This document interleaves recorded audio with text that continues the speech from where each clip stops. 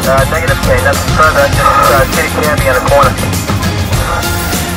378-20584. Back with Sergeant Shane Hawley and Ask the Edmonds Cop, and we're talking about another incident at Walgreens, right? Yeah.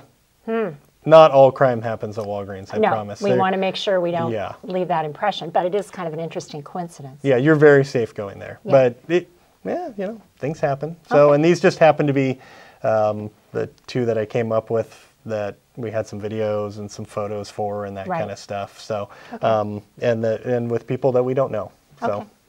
This is from December 14th, and this happened overnight, about 1:45, 1:50 a.m. in the morning.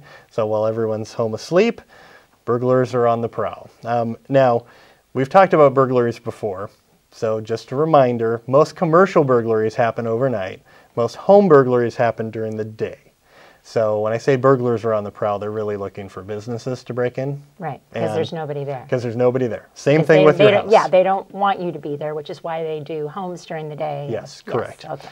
So about 1:50 in the morning, they break out a window and reach through and grab several bottles of alcohol. So there was a display. They were able to just kind of reach in through the window, so they didn't actually get into the store like full body physically. However, it's still considered a burglary because they entered the building by putting a body part in and removing property out. Okay, so we have some video from the store. We also have some video from a nearby business, the car wash next door. Yeah.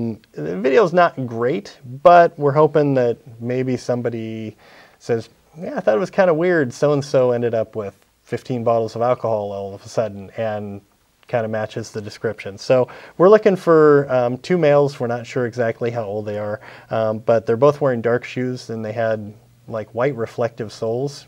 They glowed in the camera images we could see. And one of them looks like he's wearing a white t-shirt over his face. The other has a red sweatshirt or jacket on. So what's interesting is, and we see this all the time, they end up with about $250 worth of alcohol.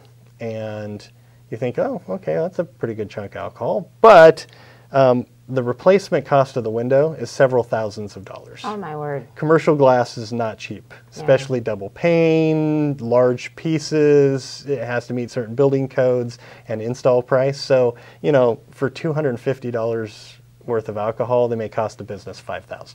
Jeez. So not uncommon. So if anybody knows who these two are, we would certainly like to talk to them and figure out why they think stealing $250 worth of alcohol was a great idea. Okay, very good. Well, if you recognize these folks, once again, please call police. We'll have that number for you to call. Non-emergency number is okay on this, yes? Or should they call 911? Or the station's actually probably the easiest way of doing it. Well, we'll give you all the numbers. You can decide. Yeah, go to our website. Anonymous tips work. Oh, you can even put your name in and not be anonymous.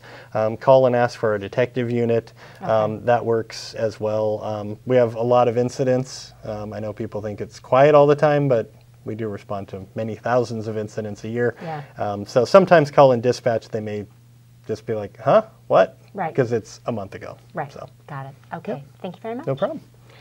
We'll be back soon with another episode of Ask the Edmonds Cop.